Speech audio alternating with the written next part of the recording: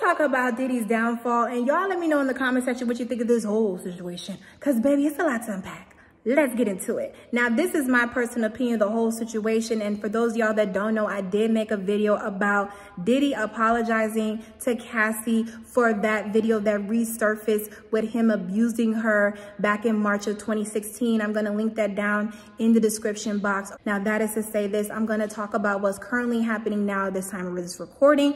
In the month of September, Diddy was arrested at the time of this recording, as well as there is 13 very disturbing indictments. I'm just going to talk about 3 things. The 3 things I'm going to talk about is the racketeering, sex trafficking, and the drug. Let's just get into it. So racketeering, for those of y'all that don't know what that is basically like organized crime. So like a person can be in a business or a company and they can do like different crimes, but allegedly in this indictment, they're talking about Diddy having something to do with it, with connections of other people with different types of crimes. So that is to say this, that's one thing. The second thing is the sex trafficking. Now the sex trafficking was in the umbrella with the freak offs. So for those of y'all that don't know, sex trafficking is a no-no. And the freak offs that Diddy had detailed in his indictments is very graphic. So I'm going to try to clean it up as best as I can.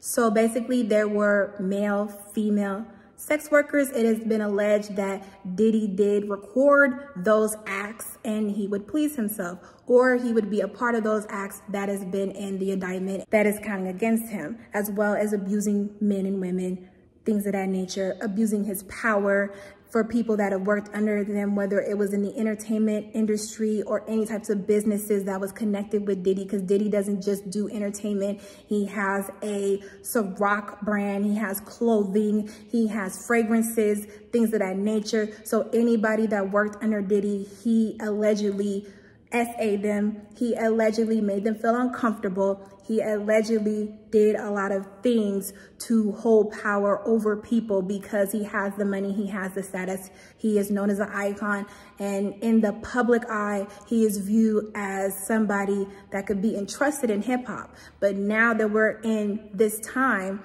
now there are so many victims because Diddy is currently arrested, coming forth for all the harmful things that a Diddy allegedly has done. And a lot of people are saying, well, why are they waiting until now to say something? Now, this is just my personal opinion of the whole situation, and somebody can correct me if I'm wrong. But when you're under a leadership of a person that has so much power that you can't run to anybody because that have so many connections of that can end your career, take the money and food off your table, unfortunately, people have no choice to perform in certain things, or they'll just be labeled crazy and just be blackballed in Hollywood because they don't want to be in a ritual, so to say that they are popular or to be well known to sell their souls.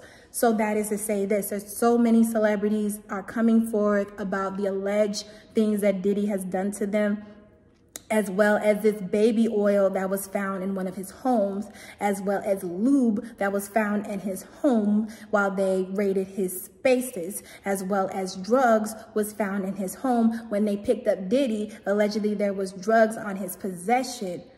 And they alleged that when they picked Diddy up, he wasn't even human. Like, he didn't look like himself. But then it makes me think about all of those different pictures that Diddy would do. He would always wear glasses. He would always hide his face. And for those of y'all that don't understand psychology and sociology, there's just certain things that people do when they have a certain type of personality disorder. And I do believe that Diddy had so much money, he had so much power, he went through so much things, traumatizing things. He lost the mother of his children, he lost his friend that was Biggie. He just lost a lot of people that in order for him to escape his reality, he went to the drugs, he went to sex, he went to all these different things. And that he felt like, in a way, God, because he felt like he was untouchable and nobody would say anything to him. But now we're in present time, and like the great words of Cat Williams said, everyone is going to get exposed in 2024. Cat Williams said that in January of 2024. We are in September, and ever since Diddy made that video 4 months ago, there has been something said about Diddy that has been exposed. And whether it's allegations, whether it's victims coming forward, the evidence that was found in his house, things that are said in his indictment that is too graphic for me to even repeat, that you guys can go look up and read. But let me tell y'all, it is very disturbing. It's very long and very disturbing.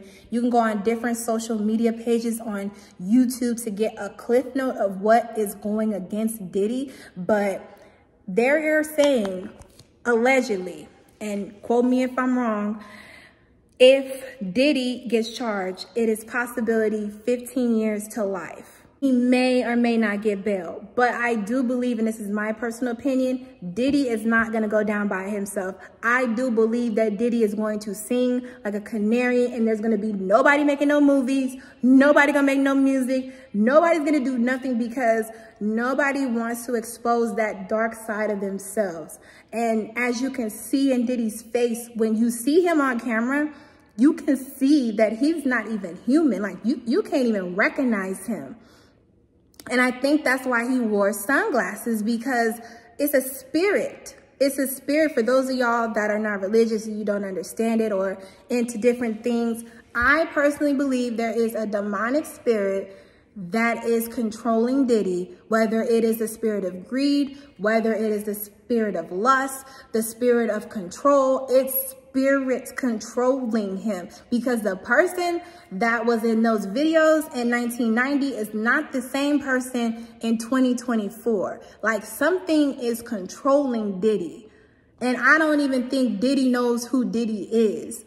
Like, he went through that whole phase of changing his name. Like, he's Sean Combs, that's his government name. But then there's P. Diddy, there's Puff Daddy, there's Love. Like, there's so many identity crises of this man that he doesn't even know who he is. And I don't think he understands the severity of what's going on, or even if he does understand the severity of what is going on with him, I do believe that he believes that he doesn't think he did anything wrong, but to us as the people, you did X amount of things, and here's the evidence.